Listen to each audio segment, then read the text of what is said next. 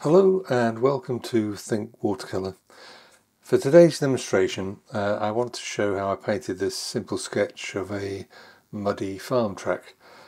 This is an imagined scene based on my memories of many walks in the local countryside. My aim is to show you how you can produce a pleasing image with a very limited palette and a little imagination. So without further ado, let's get started. I've loosely sketched the idea on a sheet of Saunders Waterford 300-gram rough white paper, and for the sky I'm using cerulean blue and a touch of cobalt. Just loosely painting it in, not being too fussy. I just want to show a blue sky with some fluffy clouds in front going down to the horizon. Just softening the edges with some clean water.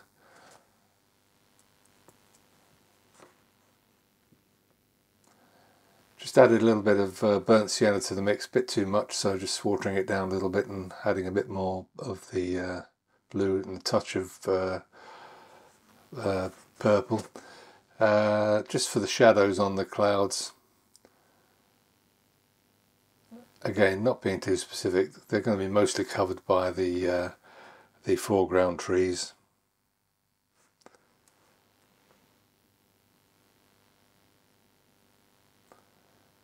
Just adding a little pigment here and there just to darken some of the areas. Again, softening with some clean water.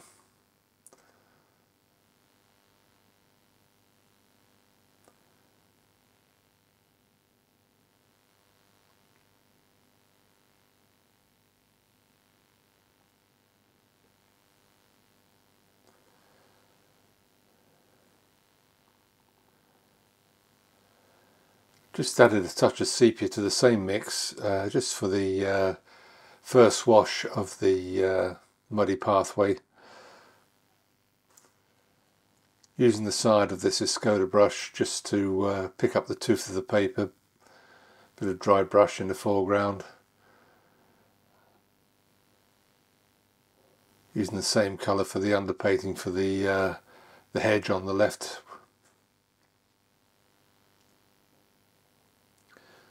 Just added a tiny amount of jadeite green, a little bit more of the cerulean blue to the mix, just for those distant hills. They're going to be covered mostly by the hedge and the trees, but just want to suggest that there's something there.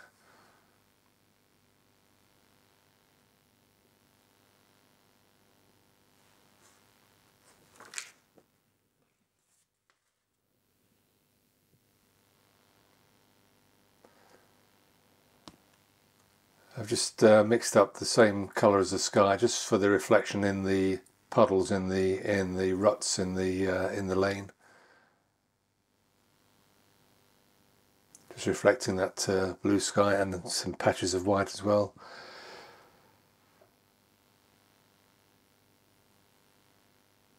This is a touch of sepia. It's a very light mix. Just again using the edge of the side of the brush.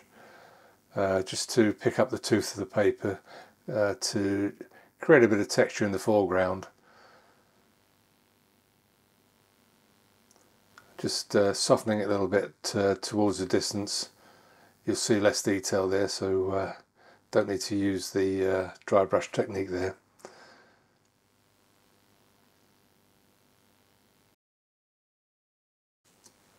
I've let those initial washes dry, and this is yellow ochre and some burnt sienna, just mixing them together on the palette just to create a variety of tones. Again, this is the medium wash. It's the next layer, and I'll get darker and darker as I go with more layers, but I just want to have some underpainting of some ochre and sienna.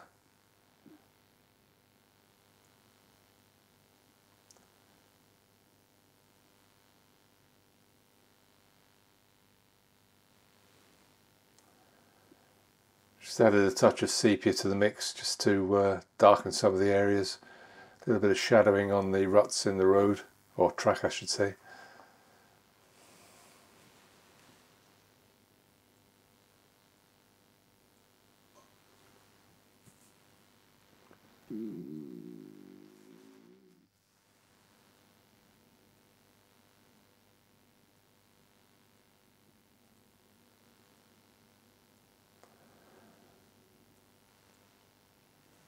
I've cleaned the palette down, and this is raw umber and some cobalt blue.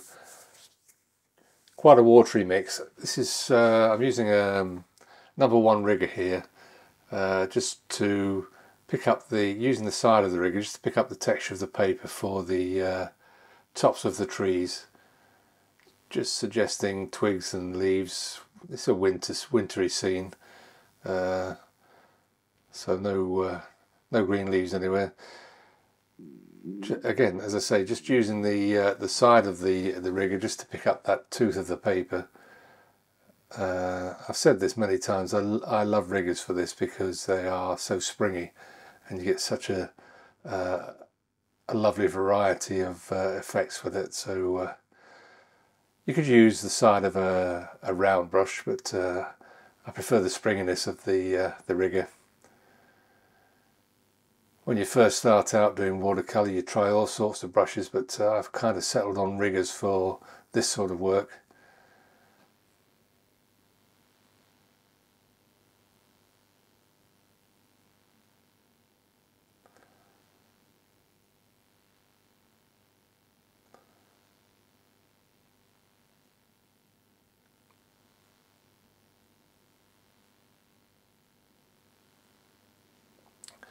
Just darkening some of the areas where the trees overlap, so you would see the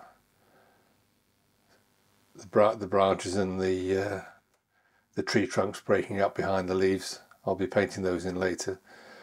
Just using that same mix again, as I said earlier, just keep it to a limited palette and make use of the mixes that you've made for other things to put in things like shadows on these ruts in the track. Again, using the side of the rigger to pick up the tooth to create some texture in the foreground. Slowly building up from the lightest light towards the darkest darks.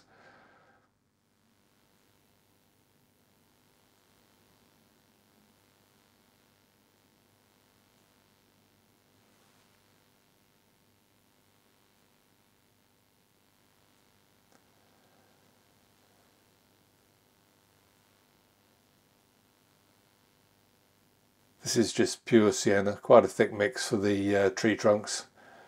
I'm using an Escoda round brush here, not forgetting to put the reflection in the puddle.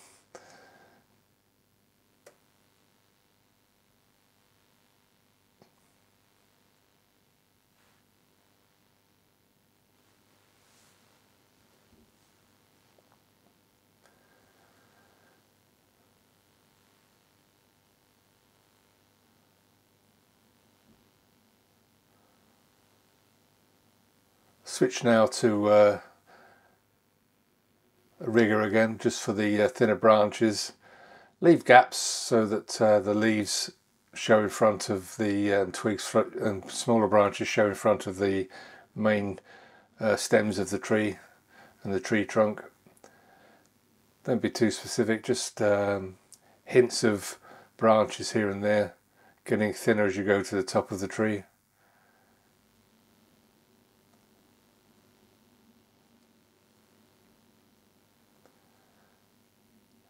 The trick with doing these branches is knowing when to stop, otherwise you end up with a bit of a mess of too many branches, making it look less realistic, shall we say.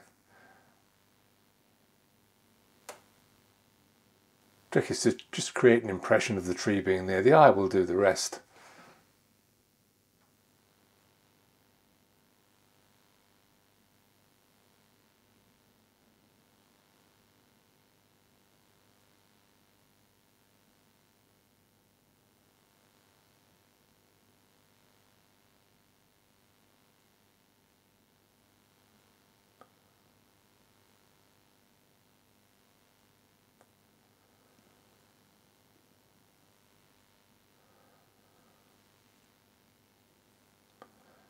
Again, as I said before, using the same mix just to strengthen some of the dark shadows in the foreground.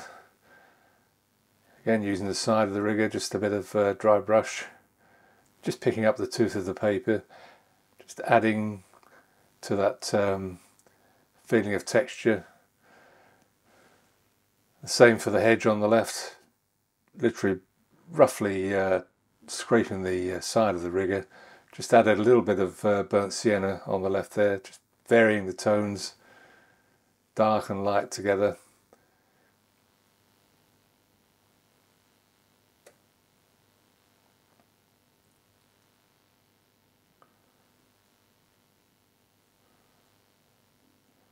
It's just an impression of a hedge. I'm not painting any great detail in. Just had a bit of water on the page there, just mopped that out.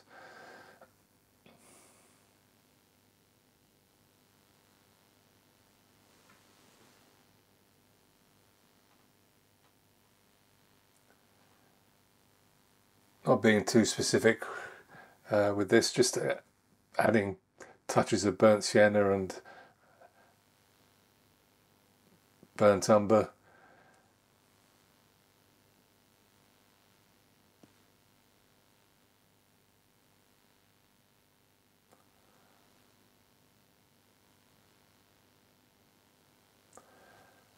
Just softening the top of the hedge with some clear water there, just to lose some of the harder edges. Don't want too many hard edges, but I do want to see some. Again, just strengthening the foreground a little bit, making it darker. Warmer, darker colours tend to come towards you, and cooler and lighter shades tend to recede in the painting. Aerial perspective.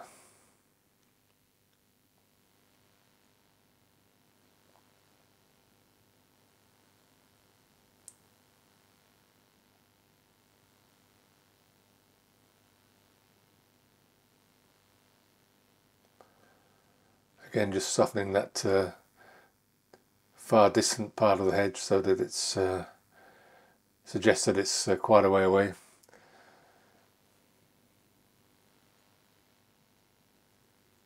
Dabbing out with a paper towel there, just to again, it just softens it.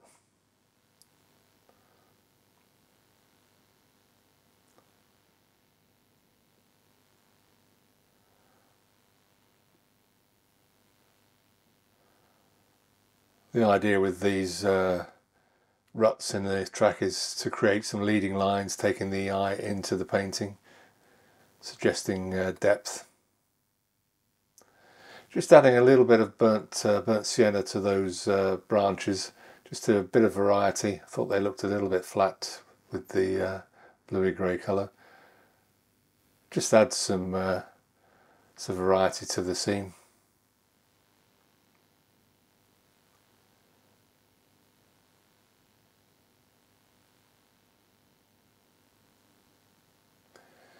A few little splatters on the page, so I'm just turning those into birds. Just adds to the rural scene. Some crows flying around, I guess. Okay, I think I'm done. I've just added a little bit more reflection in that puddle to show the hedge behind those three trees on the left. Other than that, it's finished. So thank you so much for watching. I hope you enjoyed this demonstration. Please give it a like if you found it useful, and do subscribe and hit the notification bell for future videos. And thanks again for watching.